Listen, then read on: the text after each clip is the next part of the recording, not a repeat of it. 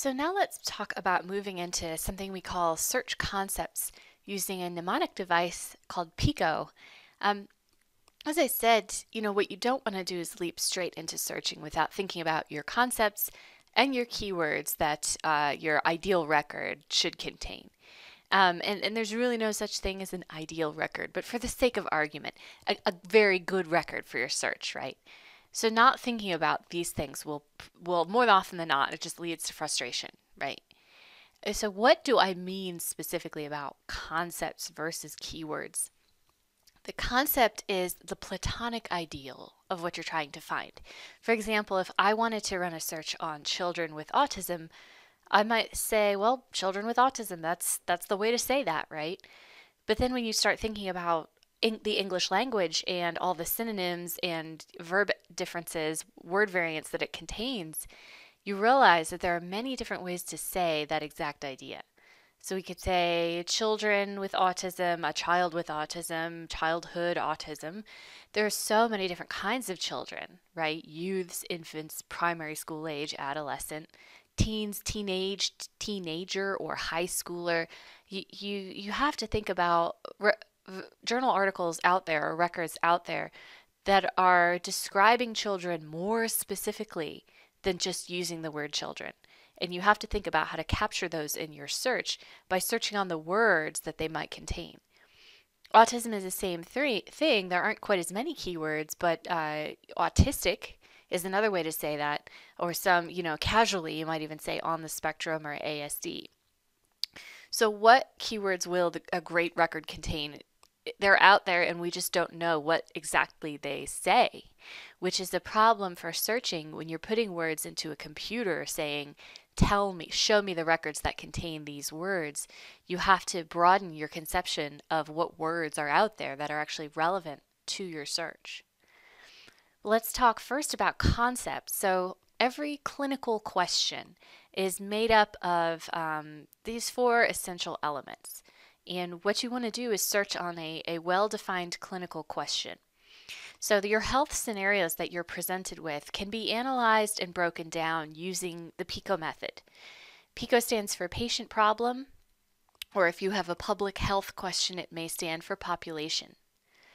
Intervention is I, comparison is C, and O is outcome. So what do these things mean?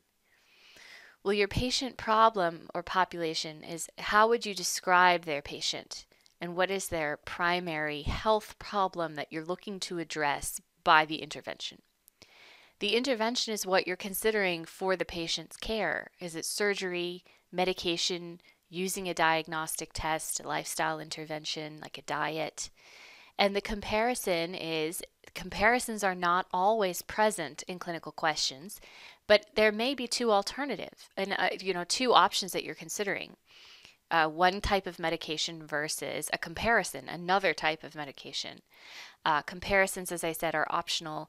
A comparable alternative may not exist for your question. And then the outcome, what are you hoping to achieve for the patient?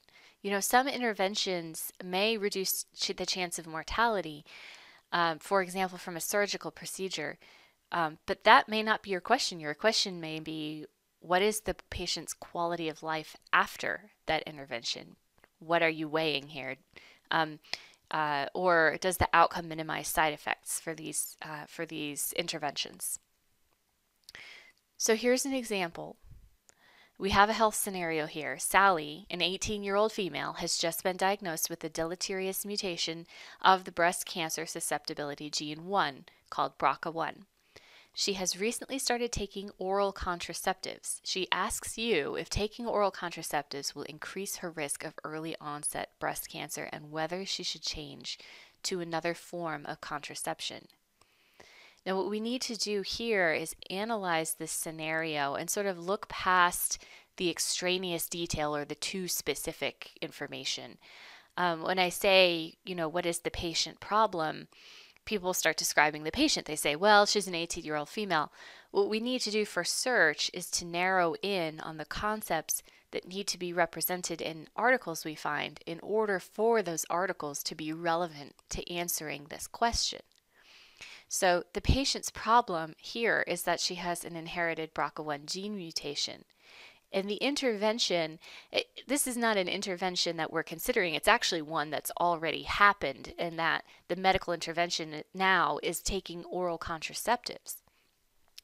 The comparison is another form of contraception, like a non-hormonal form of contraception. And the outcome that we're interested in is the risk, whether it's greater or lower, right, of early onset breast cancer. Now, PICO is just a tool to use to analyze a health scenario. It doesn't have a right answer, and it's not always, a perfect answer. But what it is it helps you make sure that when you go to search, you have a well-formed clinical question. Research actually shows that doctors that use PICO to analyze health situations and build their search from there are more successful at searching than those who don't. So let's take a look at maybe a physical therapy style question. So this health scenario has already been sort of written into a clinical question. In patients with Parkinson's disease, does training with visual cues reduce the risk of a fall compared to usual care? The patient problem here, if you want to stop the video, pause the video, sort of think it over, and come up with what you think your own answers would be, you can do that now. What I would say about this clinical question is that the patient is, they have Parkinson's disease. That's the problem. And then the intervention you're considering is reducing the risk of a fall compared to usual care.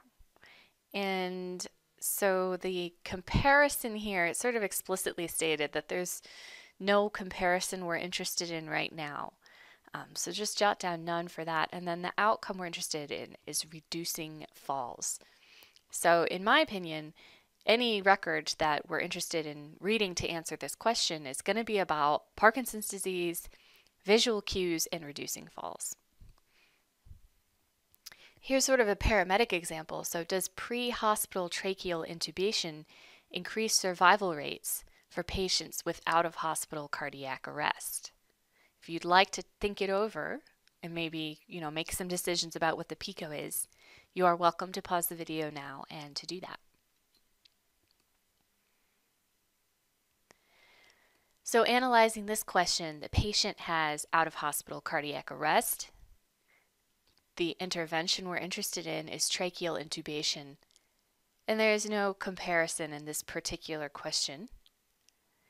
And then the outcome we're interested in is survival rates. So having gone through those examples, I'd like you to give this a try. A worksheet has been provided alongside these videos. So I'd like you after this video to go to your worksheet, and I can show you a picture of it in a second. The first question has a table that says PICO.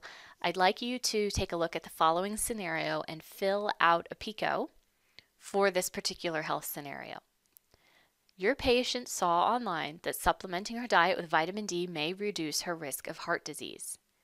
On another website, she read that supplementing with folic acid can also decrease her risk. She asks you whether she should begin taking one or both of these supplements to decrease her risk of heart disease. All right, so I am going to switch over now to show you the worksheet. Oh, you know what? I'm not going to do that. I'm just going to leave this slide up and take a look at the scenario as you work. And hopefully it's clear how to fill out the worksheet. In fact, why don't I just quickly show you the worksheet and then come back to this slide. Let me see. Okay, so here is the search worksheet you're going to be filling out alongside these videos. And what I'd like you to do is for question 1 to take a look at that scenario, which I'll put back up on the screen. You can pause the video, fill out the PICO for this health scenario. Okay, so now we're back to this scenario. You can go ahead and pause the video and fill out your question 1.